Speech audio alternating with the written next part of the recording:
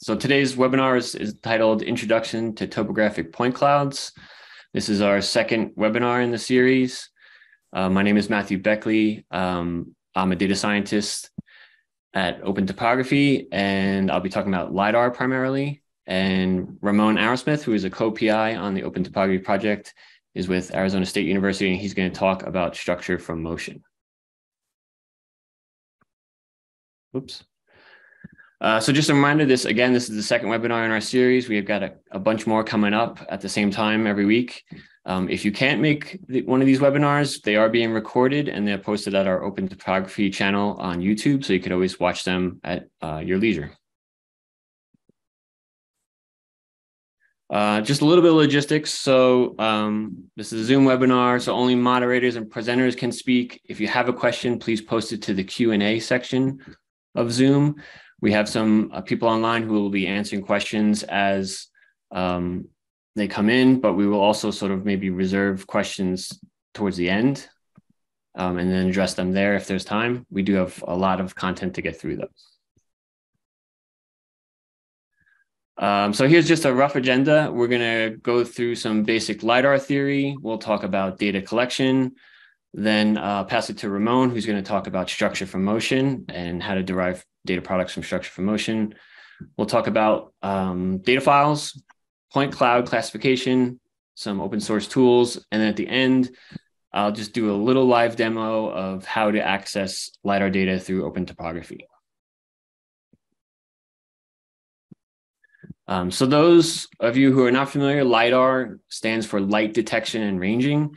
It operates on the same principles as radar. So basically what happens is a pulse of light is emitted from your instrument. It travels through space, hits a target, is returned, and then is detected by a sensor.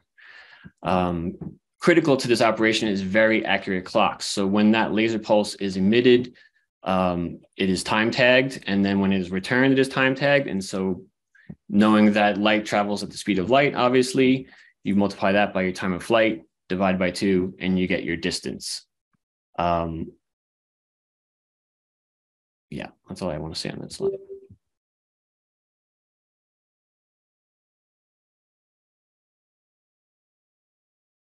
So here's a graph of the electromagnetic spectrum showing the wavelengths and size of wavelengths. So on the left, you have very large wavelengths like radio and microwave. All the way to on the right, you have very destructive small wavelength gamma rays. And as I mentioned in the previous slide, radar and LiDAR operate on the same principle. So radar stands for radio detection and ranging, because the early radars were based in radio waves. Some of the later radar altimeters that came out were based in microwaves, so they had a little bit of a smaller wavelength, and they performed quite well. One of the big benefits of having a larger wavelength is that it doesn't get attenuated by weather. So radar altimeters were able to penetrate clouds, fog, rain, things like that. The downside of those altimeters was that it's a very long wavelength, and so your footprint on the ground is quite large. And that would result in the fact that you couldn't really resolve really fine scale features. So if you wanted finer resolution, you had to move to something like LiDAR. So I've marked LiDAR as where it is on the frequency spectrum here, and LiDAR stands for light detection and ranging. Most of LiDARs are in the near infrared, but there are some in the visible spectrum. And so that smaller wavelength enables us to get finer resolution on the ground, because the footprint on the ground that beam intersects is much smaller. One of the downsides is some of the LiDAR wavelengths can be attenuated by weather, so it won't be able to penetrate clouds or deep fog. But users can always tweak which LiDAR wavelength they use. So for example, users who are studying bathymetry can use 532 nanometer wavelength, which is in the green visible spectrum. And with that wavelength, you can penetrate into shallow seas, lakes, rivers, get bathymetry, water column. You can also penetrate clouds. So there's trade-offs. And some people use LiDAR for atmospheric studies of measuring ozone concentrations, smog, dust, other atmospheric constituents For those types of scientific applications, you can tweak which wavelength you use to better get a return depending on what you are studying.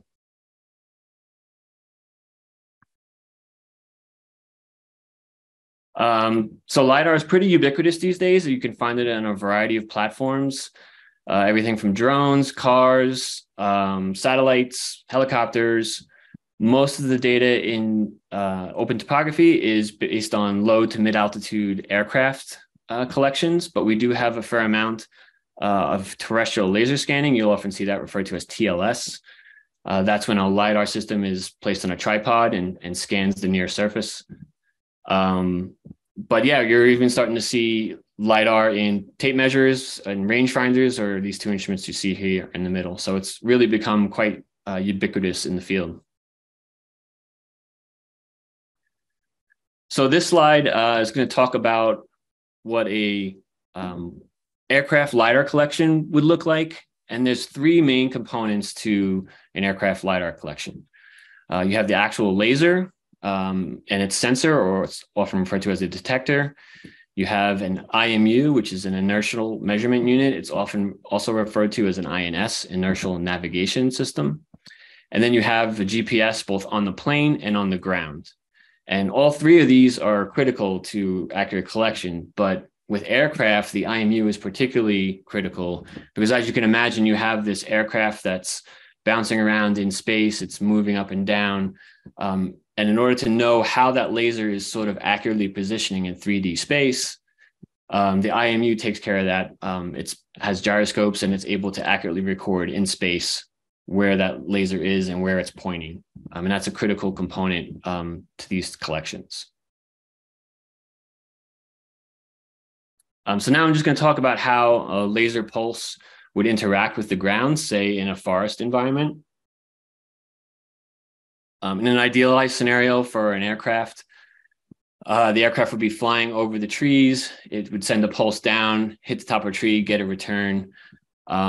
In a more realistic scenario, most LiDARs these days are not sampling along the track. They're actually sweeping back and forth, or they're conically sweeping. So you do get some nadir points, nadir meaning a pulse directly orthogonal to the plane. But many of your LiDAR pulses are going to be at an angle, intersecting many different things. It may intersect things in the atmosphere. So in this case, the LiDAR pulse will go down. It'll intersect the top of the trees. There'll be some branches in between. It may or may not hit the ground, depending on the density of that vegetation. So I like this figure in particular because it shows sort of these sort of shadows, which in this case, LiDAR might not make it to the ground, in which case you'd see no data in those locations, but it depends on your LiDAR system and how dense the vegetation is. A general rule of thumb that I like, that I've heard that's interesting to me, is that if you're on the forest floor standing and you look up and you can see sky, LiDAR will be able to hit the ground. So it's pretty amazing under what conditions you can get a ground return. But if you're in a scenario where it's very dense tropical forest, overlapping and you can't see the sky, most LiDARs won't be able to penetrate that. One other quick comment about water. Water can sometimes be troublesome depending on which system you're using.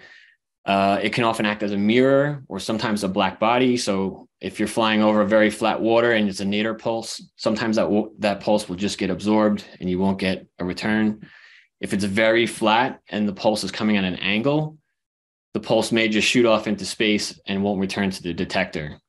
We found that if there's a little bit of wave action from wind and there's some roughness to the water, you'll get some good returns from the surface of the water.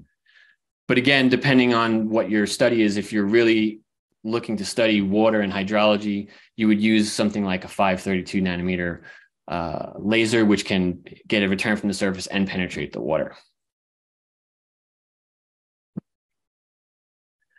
So here's just a cool figure. This is from Ian Madden at Dogami, which is Department of Geology and Mineral Industries at Oregon. This was a picture of a tree outside of his office, and then they had actually did a LiDAR scan. And so this picture on the left is showing sort of a plot of that LiDAR colored by return number. So all the points in red were the first returns that came back to the detector.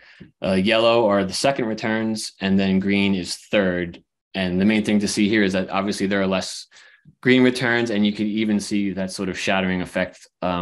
That's in cases where LiDAR actually didn't reach the ground because there were too many returns from the tree.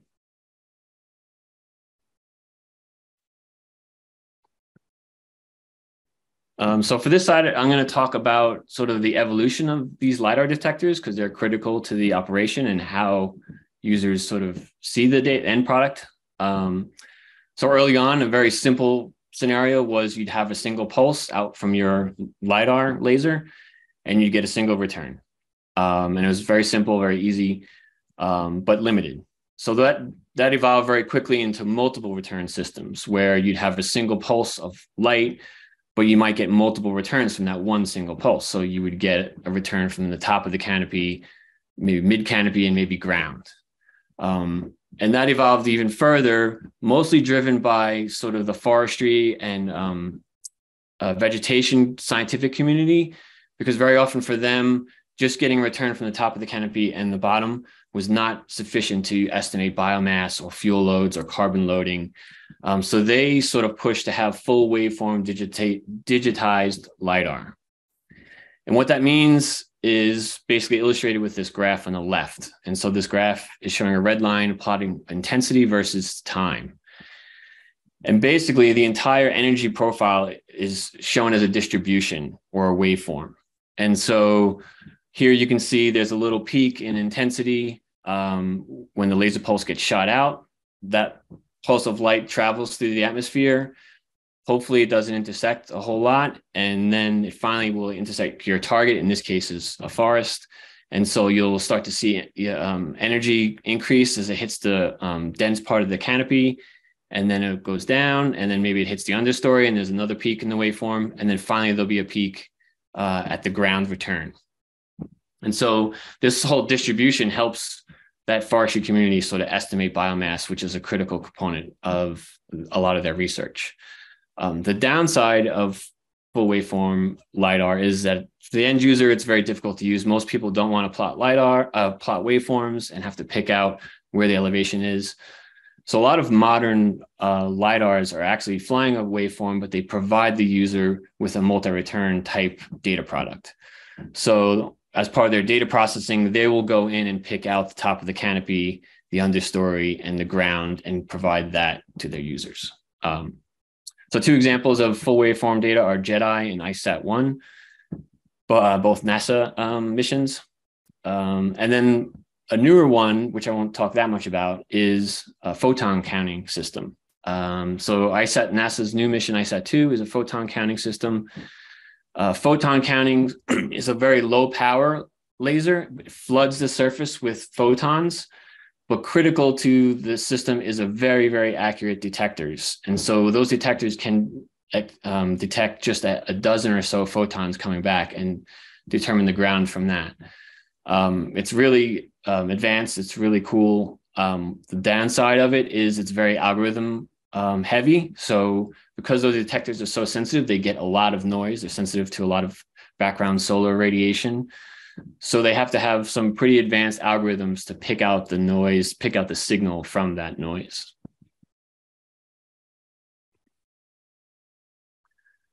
So as I mentioned in the previous couple slides, data collection is very complicated. There's a lot going on. And as you can imagine, that goes into the data processing as well. So you have, as I mentioned, those 3 or 4 reference frames that you have to sort of work. You have the reference frame of the IMU, the laser ranging and angles. You have the 2 GPS systems that you have to coordinate, the aircraft trajectory. So all of this goes into the data processing to ultimately produce a point on the ground, X, Y, and Z. The main purpose of this slide is just to sort of warn users that not all LiDAR is created equal. There are a lot of errors that go into this thing. You can slap a LiDAR on a drone and fly it around, but it's not going to be maybe as good as a properly calibrated aircraft mission with a really high-end IMU and a lot of base stations on the ground. So users just need to be aware of the different errors. GPS and IMUs can be a big source of errors, but there's other sources as well, such as weather, vegetation. The terrain itself can be a big issue, particularly slopes. And with radars, that was a huge problem because you had this big footprint, and then if it hit a large slope, that footprint is spread out, and it's very difficult to get an accurate measurement in those scenarios. So warning to users, just always look at the metadata and survey reports and look at the quality of the data that you're using. So at this point, I'm just going to turn it over to Ramon, who's going to talk about structure from motion. So another way you can get good information about the 3D characteristics of the ground surface is from structure from motion, which is a method that uses the principles of photogrammetry and is more of a passive approach rather than active, meaning the laser being shot out and coming back. And there's a lot of content that we have on this topic, as well as much of what we're talking about today, in our OpenTopography.org/learn/workshops, because we've done several structure for motion workshops at recent Geological Society of America annual meetings. So the basic concept is shown on the right, where you see that a 3D model might be the target, the ground surface, and that those red dots might be features of interest, some points that you can see, and those are seen in different photographs taken from different positions, and as we see on the lower part of that diagram. So the camera's moving, and as it moves, the relative positions of those features move as well. And so we can exploit that sense of the movement of the targets in the images to build a 3D model of the scene. And that's what we do. And so I'll talk us through that over the next few slides. The lower left picture here just shows a dense cloud of points that are colored from a part of the surface rupture of the 2010 El Mayor Cucupa earthquake that was generated from about 500 photographs that were captured using a helium blimp that was lifting a camera. And a lot of the slides I'm showing were originally designed and built by Ed Nissen, who is at the University of Victoria. Next. So just a quick comparison between LiDAR and structure from motion. So we do need the laser system for LiDAR. It works well, however, in densely vegetated landscapes because it's an active system. So we can push the laser through the veg to the ground. Whereas if we're looking in the pictures for common points on the ground, it might be more difficult in dense vegetation. So we might really only sense the vegetation itself. And the LiDAR uses precise time of flight measurements, but could have artifacts in the GPS and the IMU. The structure for motion can use a cheap camera or an expensive camera, and it gives us colored points, and we can make a map of the image of the ground surface called an orthophoto, correcting for the relative elevation for texture mapping. And we back solve for camera parameters as part of the calculation of structure from motion, but we do see warping artifacts or doming of the final model, which can be a common problem, but we can also mitigate it.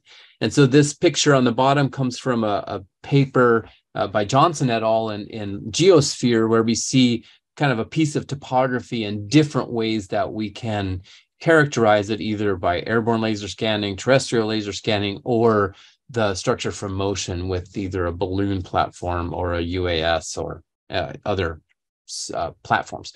Next. So one place where this was kind of a breakthrough was the concept of structure from motion, which came from this artificial intelligence laboratory at Ullman at MIT in 1979. And what he writes in the abstract, the interpretation of structure from motion is examined from a computational point of view. The question addressed is how the three-dimensional structure and motion of objects can be inferred from the 2D transformations of their projected images when no 3D information is conveyed by the individual projections. So I showed the diagram of that earlier, and this is where the algorithm was first presented. Next. So another key part of doing structure from motion is finding these matching points. So the other breakthrough was this algorithm called SIFT, or Scale Invariant Feature Transform. And this comes from presentation 1999 from David Lowe at the University of British Columbia. And they say an object recognition system has been developed that uses a new class of local image features. The features are invariant to image scaling, translation, rotation, and partially invariant to illumination changes in affine or 3D projection. So let's look at the next slide. And so what that means is that we can have pictures taken from different orientations, different elevations, different scales, view angles, and we can use the SIFT to find the same feature. So in this case, the red box is showing a little tiny channel cut on the side of that bush. And SIFT gives us the power to find those tie points. And that's critical for structure for motion to work. Next slide. So where this was really pioneered and was really captured a lot of imagination was using it for basically mining photography that was publicly available from tourists who were posting, like their visit to the Colosseum in Rome. And so these are all different cameras taken from all different positions, but the structure for motion using SIFT can build a 3D model of that scene from those publicly available pictures. So I always like this, really kind of captures the imagination of reconstructing the scene structure. So what we mean by that is the geometry of the target, like the Colosseum, but also the positions, orientations, and lens parameters of the cameras themselves. And so that's what's shown in that diagram. All those little triangles are the camera positions and their orientations. Next. So when we are talking about structure for motion for geoscience, we often are also citing these first few papers that we know of where it was employed. So James and Robson, straightforward reconstruction of 3D surfaces and topography with a camera, accuracy and geoscience application, was published in JGR in 2012.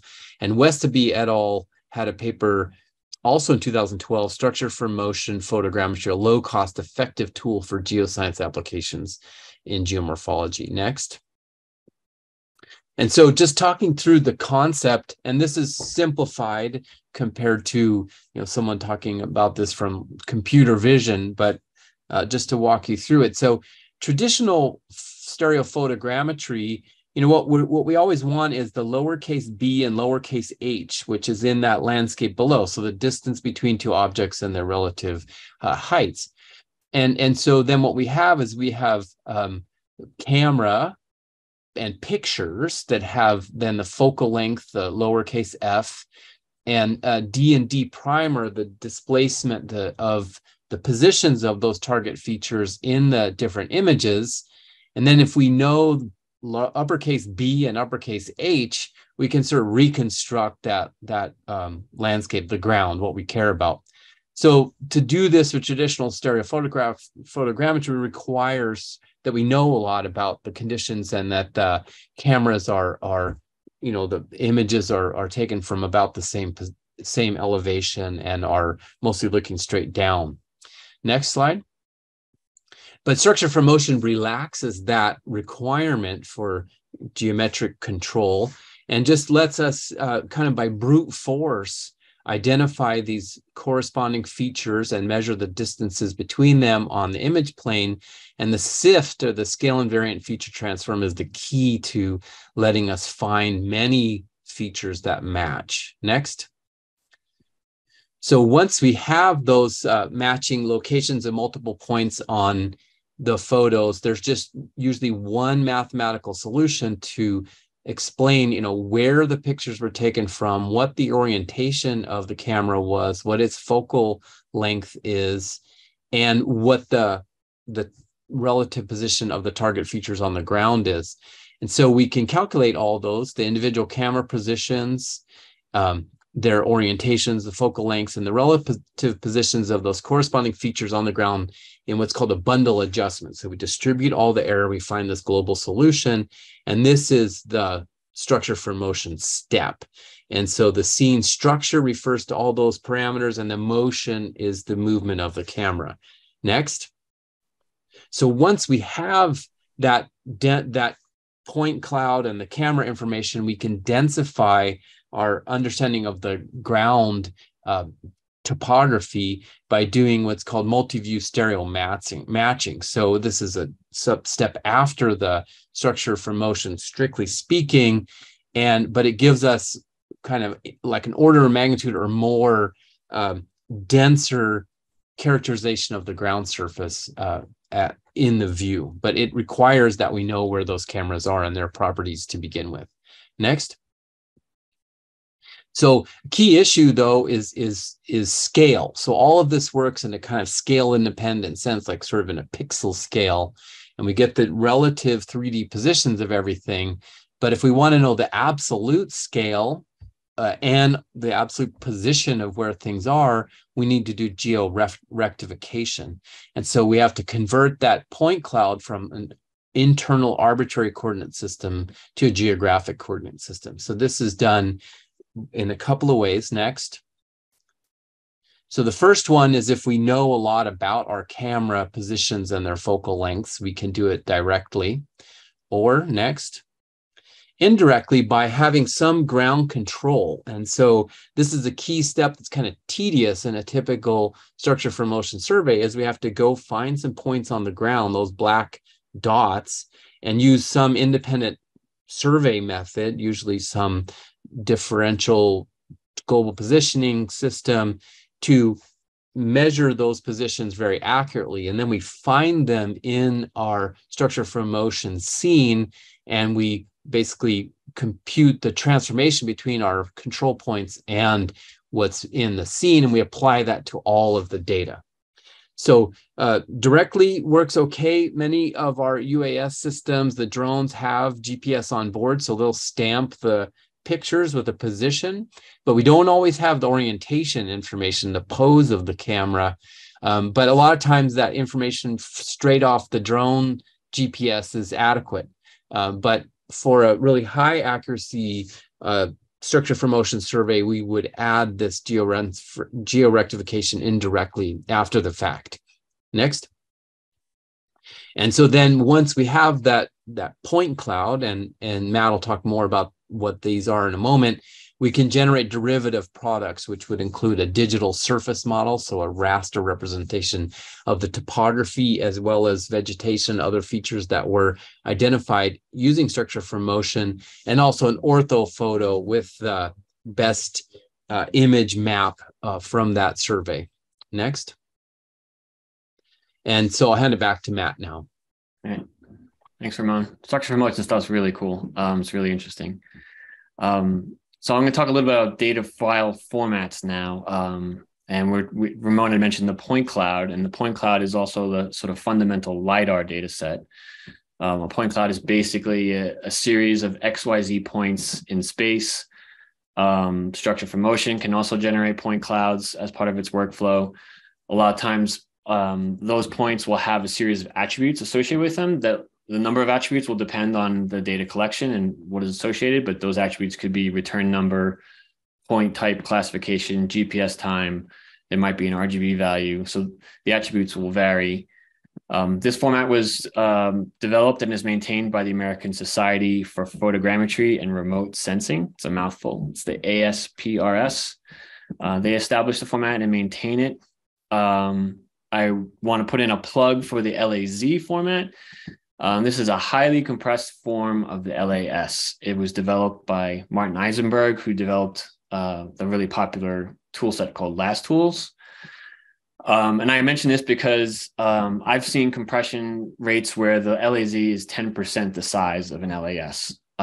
So when you run jobs at OpenTopography, I would really recommend you use LAS because it's going to make your downloads much faster, and it's also going to take up less space on your computer. It is a very common format, so most programs can recognize it and read it. So I really highly recommend the LAZ format. Just a quick mention to some other formats that are out there. COPC and Entwine are two newer formats. They're cloud optimized sort of formats for point clouds. Basically, they were created to help sort of web visualizations and web utilizations of these millions of LiDAR points through the web browser. And so they're very optimized for cloud work. They're still new, so we're seeing how they get adopted. A lot of the NASA and research-based LiDAR data sets are in HDF5 format. That format's nice because it's sort of self-documenting, so you can put attributes and other things with the data all contained, much like the LAS format. There are also plenty of tools out there to work with HDF. Most OpenTopography users don't have to worry about it. I don't think we have any HDF5 formats. And lastly, regardless of how the data is supplied to us at OpenTopography, we allow users to export in 3 different formats. You can export it in LAZ, LAS, or ASCII.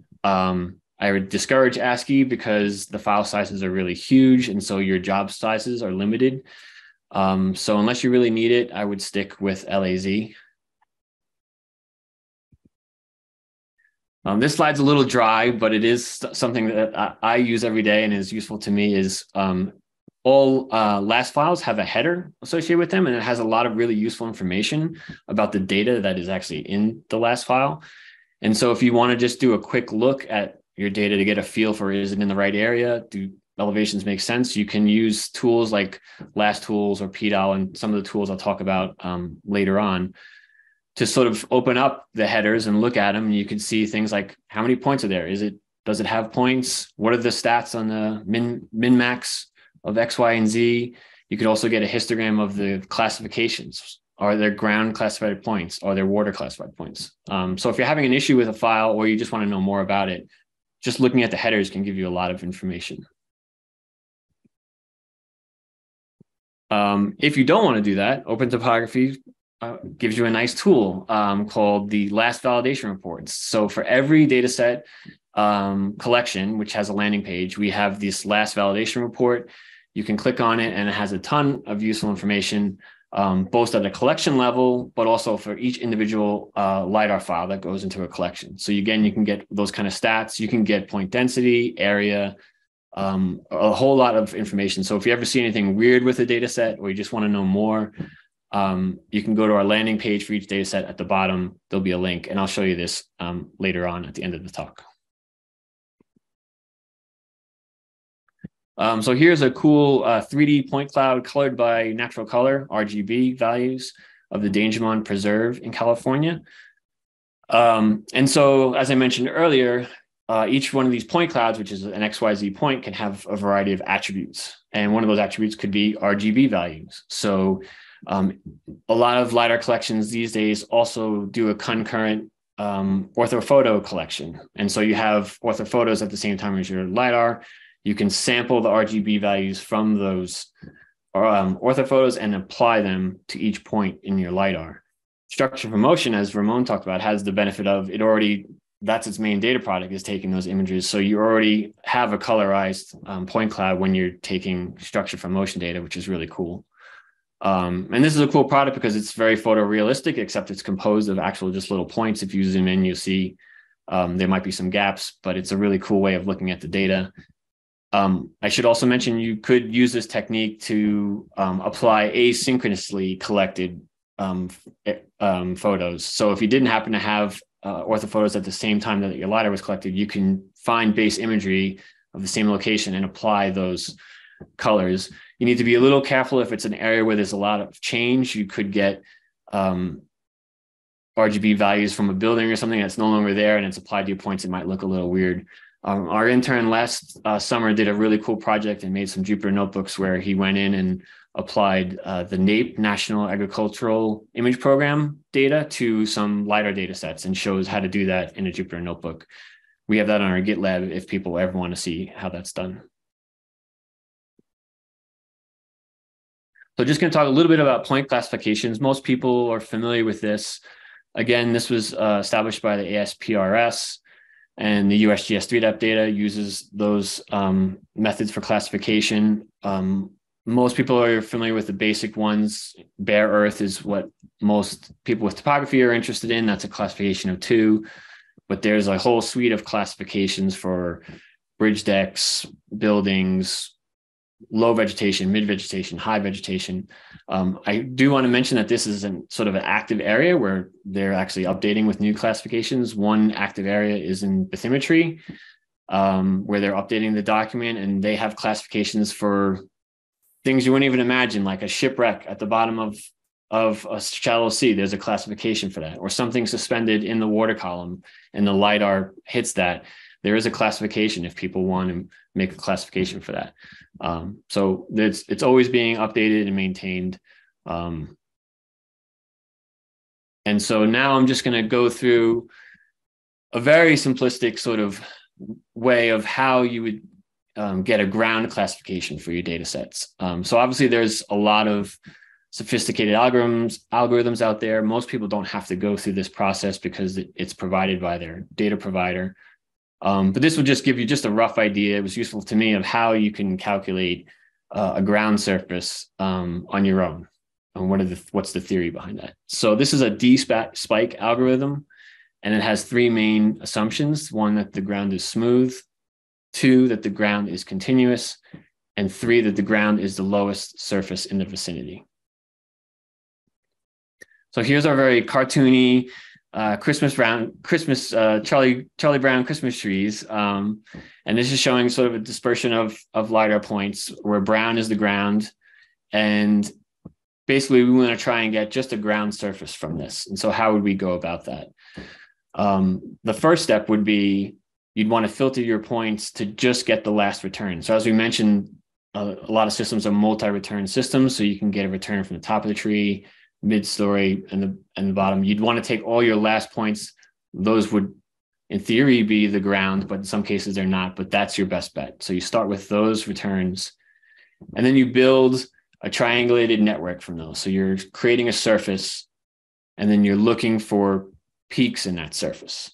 So you create this tin, and then you look where there's strong convexivities and where these little spikes peeping out. And so then you flag those, and then you remove those points, and then you rebuild your tin. And so this is a sort of an iterative process. You kind of keep going through this. So you rebuild your tin, find your points that are peaks that are here marked as red, and they are standing out from the rest of the surface, and you remove those, rebuild your tin, flag your points, and then remove.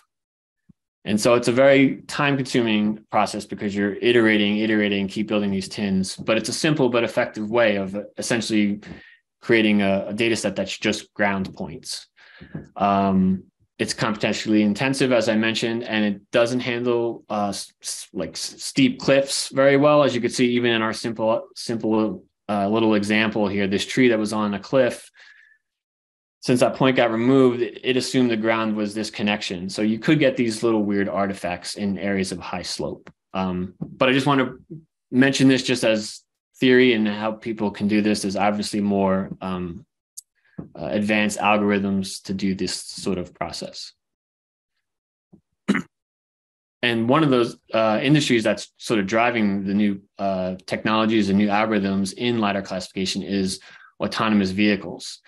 So as you can imagine, for an autonomous vehicle, LiDAR classification is extremely important. It's a safety issue. So you have a platform that's moving very fast, and it doesn't want to run into things like people or dogs or other cars. And so it has this data stream coming in, and it needs to classify those points so that it can understand, is it something that I can't hit, or is it just a leaf blowing in front of the road? It's interesting to me because this industry has sort of the opposite problem of most scientists. Scientists want as much data as we can. We want to map everything, whereas autonomous vehicles need to just collect the minimum amount of data that they can collect to accurately assess an item. So they're trying to filter data down to its minimal components so that they can say, okay, this is a person, this is a car, this is a wall. Because that car is moving very fast and they have huge data streams coming in, and they can't overload the processing of those computers. So it's a really interesting problem, and it's driven, no pun intended, a lot of sort of technology and new algorithms in this field.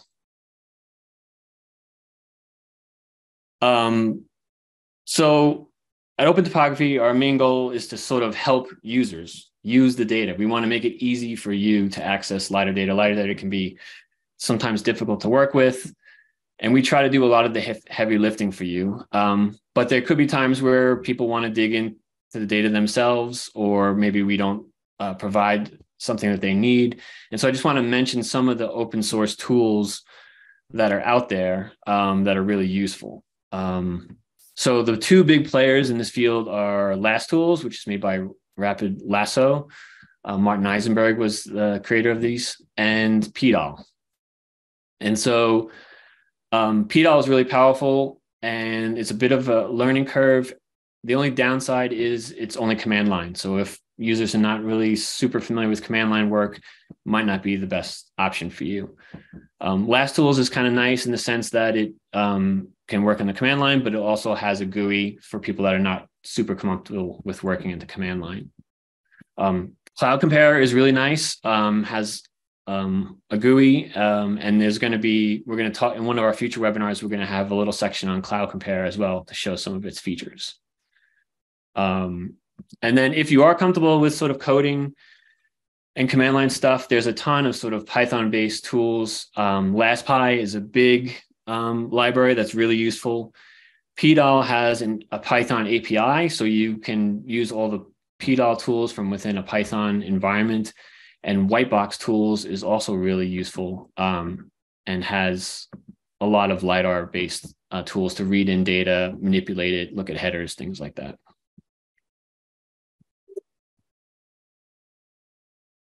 So now I'm just going to stop talking at slides, and I'm going to exit and sort of show you some of the ways of getting LiDAR data through OpenTopography. So I'll just highlight them here. The most common that people are familiar with is through our portal. It's the most recommended.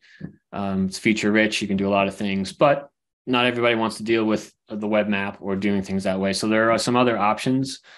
You can do bulk downloads. Some people want to just grab all the data and work on it, and I'll show you how to get that.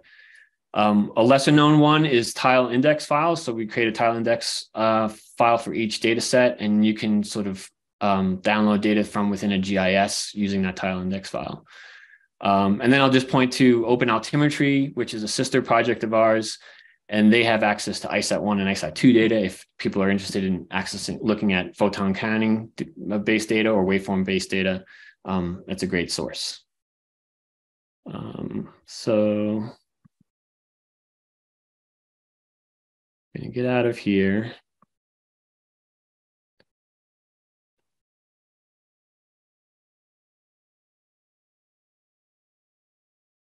So this is the OpenTopography main page. And I'll just talk real quickly about how to find the data first, because there's two ways. So most people would use the find data map. And you can just select an area, and it'll sort of break down the different tabs of what data fell within your area of interest. The first tab is our high resolution LiDAR. That's LiDAR data sets that we host at OpenTopography. We also have the USGS 3-depth LiDAR, NOAA LiDAR data sets. Community contributed data is data that is uploaded to our servers from our users. And then we have a global and regional DEMs, which are raster-based, which I won't talk about in this talk. So that's sort of one method where you can find data. But if you also know the name of your data set and you want to specifically jump to it, you can click on that data catalog. And this is a full listing of all of the data sets within OpenTopography. So you can scroll through and find things that way if you happen to know the name of the data set you're interested in. Same tabs. So I'm just going to go to one of our data sets. This is a New Zealand data set. I'm going to just quickly highlight that last validation report that I talked about here at the bottom. So this is what we call our landing page. Every data set will have a landing page, has its DOI, some metadata, attribution, some stats. The bottom, you have your metadata report. You'll have this last validation report, and you can click on the different tabs to sort of see some basic stats about that data. It's kind of cool. I always liked sort of seeing this one because you can get sort of stats for each file. You can get the area, the point density. So there's a lot of useful information here. But if you were to run just a standard OpenTopography job, you'd go to the point cloud and you'd select a region. And then I just wanted to mention just quickly, depending on the data set, we'll have a different number of classifications. At OpenTopography, we don't reclassify the data. We take the data as it is and provide it to you. There is a potential of us coming up with a new tool of reclassifying data, but that's still in the works. As of now, we accept the data as it comes in. So you can see for this data set, you have buildings, ground, unclassified vegetation, water surface, excluding noise. So you can sort of filter the data here. And then here's the options for outputting the data in those 3 different formats. Below here are derived products that can you generate from these point clouds. I won't talk about that here. That's next week. When I talk about rasters, we'll go into some of the details of these different raster products that you can create. So that is if you were accessing the data through the web portal. I also mentioned there's a bulk download option. So if you go to the main page, there's usually a bulk download button. And if you click on that, it'll pop up this little window. If you're comfortable with the command line, the AWS command line tools, if you have that installed, you can just run this AWS command to either list the data, download single files, download all the files. If you're not comfortable with the command line, you can use CyberDuck. CyberDuck's a pretty common sort of FTP application, but it can do other protocols. And so you can download the data that way. Or if you just select agree, it'll take you to this min.io browser. In this browser, you can just see all the files that are in a collection. And if you happen to know the name that you wanted, you could just select them all and then select download as zip, and it'll zip up those files and deliver them to you. So it's another way of just getting data. Again, if you happen to want to do it that way, it's available to you. And let me go back. Excuse me for a sec. I just need to move this. And so the third way I was going to talk about was using the tile indices. So if you're at the landing page for each data set, if you scroll down to the bottom, there's this tile index in shapefile format. If you download that, it's a zipped up shapefile. And you can bring that shapefile into a GIS system.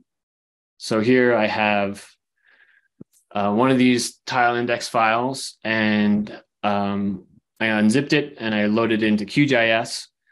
And you can see it's just basically a series of squares showing the bounds of each LiDAR tile.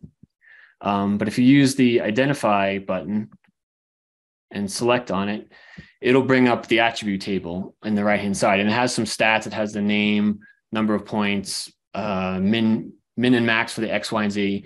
But more importantly, it has the URL directly to that tile. So then you click on that and it'll download that LiDAR file to your system. What's nice, if people use one system I noticed was Global Mapper. With Global Mapper, it's kind of cool in that it'll just suck the LiDAR directly into the program. So it bypasses that step of you having to manually load it. It recognizes that it's downloading the file and will load it automatically. And then lastly, I mentioned I was just going to show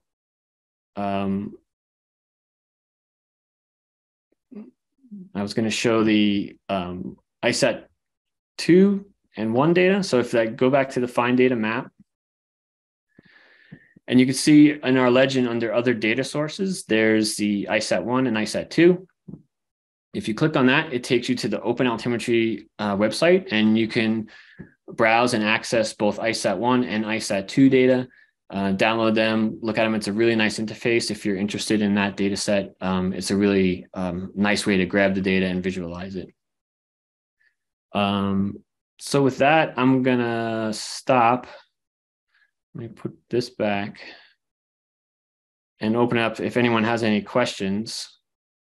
Here's our social media and our contacts. If anyone wants to contact us this way, you can always email us. One of us will sort of definitely reply. A lot of the emails come to me, so I will be one of the ones answering the questions.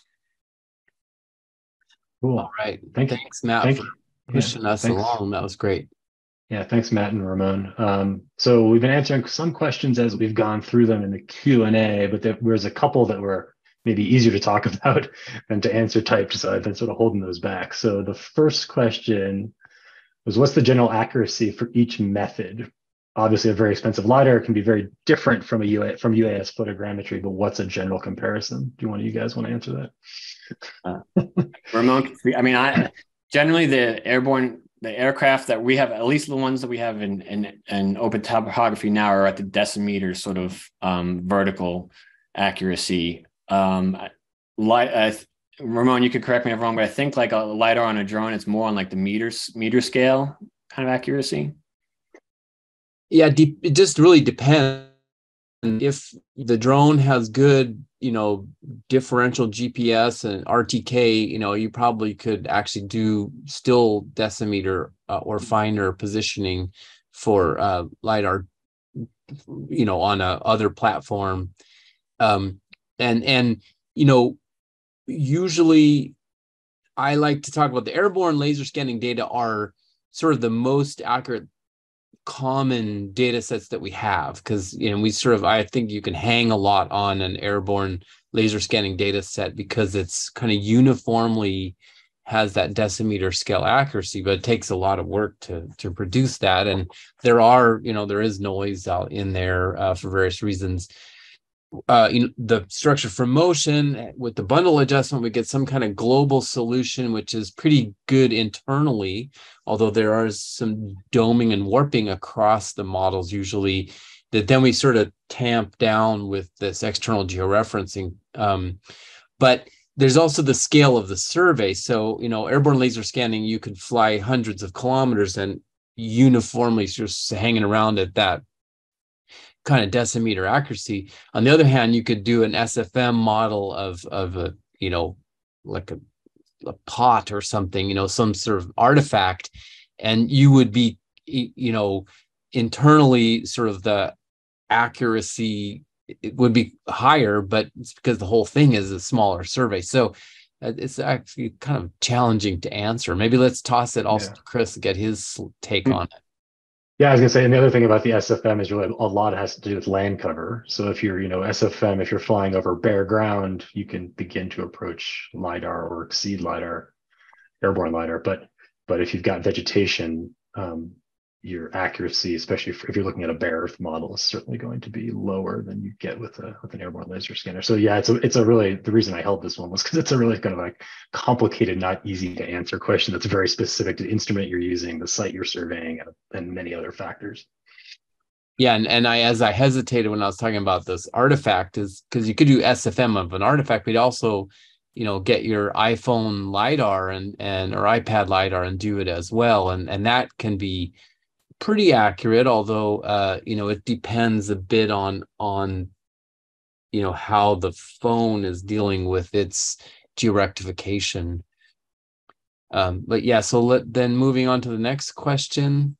Yeah, so that's what's the preferred resampling method for point cloud data through OpenTopo, nearest neighbor, linear, etc. Is there a significant difference in product quality depending on the quality of the data sampling method, etc.? So I think resampling here just refers to rasterization in this context. So how you go from point data to, say, a digital elevation model from those points. So I'll let one of these guys answer that question, but I was going to preface and say that we will talk more about this next week in the webinar. We're going to talk. So today was like points and where points come from and how you get point data. Next week will be, once you've got the point data, more about sort of the raster data space. So, but yeah, next week we'll talk about that because we have two different methods in OpenTopography that enable users to do a tinning algorithm, or you can do gridding and interpolation that way. It depends. I mean, I have some nearest neighbor is going to preserve your data the best and will introduce the least amount of sort of artifacts. But a lot of times if you have large gaps in your area, nearest neighbor is going to lead to some really weird stuff too. And you might need to use a bilinear interpolation in those cases. In terms of the product quality, again, that's sort of, it's really variable based on the instrument that's used and sort of the conditions. But in general, a lot of our data is from NCOM and and other sort of corporate LiDAR collectors, and they really do a good job of sort of, they have a whole team behind clamping down the errors, doing the classifications. In general, the quality is pretty good. It's, like I said, most of the aircraft stuff is decimeter vertical accuracy. It's pretty reliable. I don't know if anyone else has anything else to say about that question. Yeah, I think you said it well. We have this kind of high performance triangular irregular network tool that we use for production. And so part of it's just that it runs well. This tinning or kind of meshing is good, as you said, for covering gaps if you have sort of this really heterogeneous spacing, which can happen, as you said, for the ground return. So there's big gaps under the veg, so you need to span the gap. The other thing I'll say is part of this question is also what's the resolution that can be supported. So, you can make a 1 centimeter digital elevation model, but if your points are only a few points per square meter, then you're really interpolating a lot, and so probably the method will give you different results. Some of these splines and other methods will sort of fit a surface through it that can be kind of wavy versus the tin, which is more linear.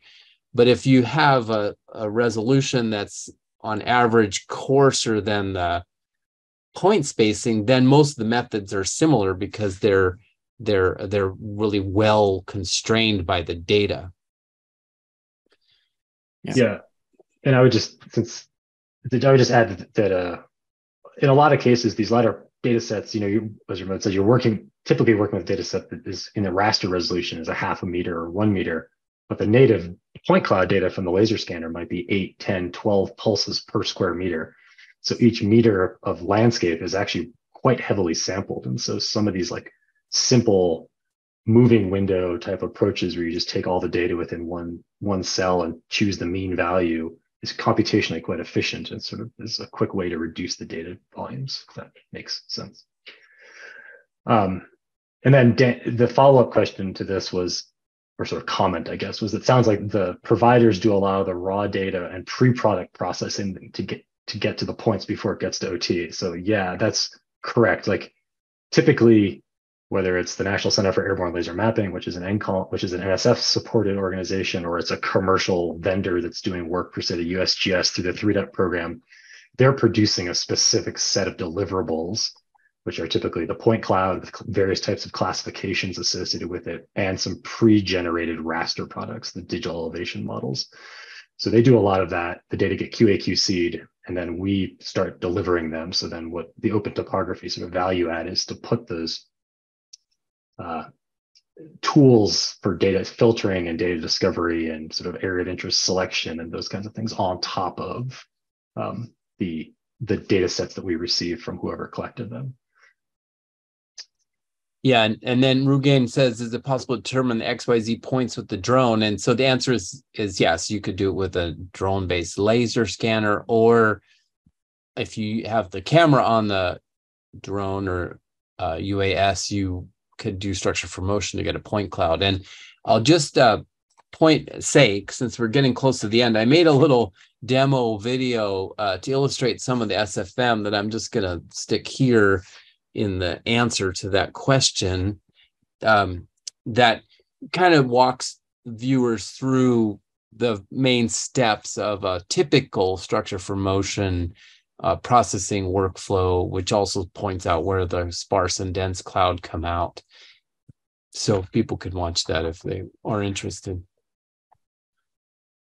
Are there any other questions while looks like we're at the top of the hour and some people are starting to drop off, which we totally understand. The other thing I was going to throw in I'll put it, I guess, in response to that question that Ramon just answered with the YouTube link, but Ramon and I taught a whole introduction to structure for motion short course last year at the Geological Society of America meeting. And all the materials from that are on a website at OpenTopography in the Learn section, and including we recorded a good chunk of it. So there are YouTube recordings and things like that. So if you're interested specifically in the SFM, more about SFM, I'd refer you to webpage because that's the most recent content. So check that out. That's from 2021. Actually, I guess this one was all virtual. This was during the COVID period. So this one was actually 100% online. So it's all recorded, I guess. And just a quick reminder, just tune in next week if you guys want to learn more about the raster. That'll be the webinar for next week. We'll be dealing with rasters, how we go from these point clouds to rasters, and what raster products OpenTopography offers as part of their standard workflow. Yeah, so top of the hour. So unless anyone else has any last minute pressing questions, I don't see anything in the Q&A. I think we'll wrap it up. We'll get this one posted. Get this one posted online, hopefully by the end of the day, once it runs through the Zoom process, and we'll add it to that landing page that has the table. And just a reminder, I got a couple emails today. The Zoom information you use to access last week's and this week's will apply for the whole series of webinars. So you won't get another email with information. So thanks everybody. See you next week.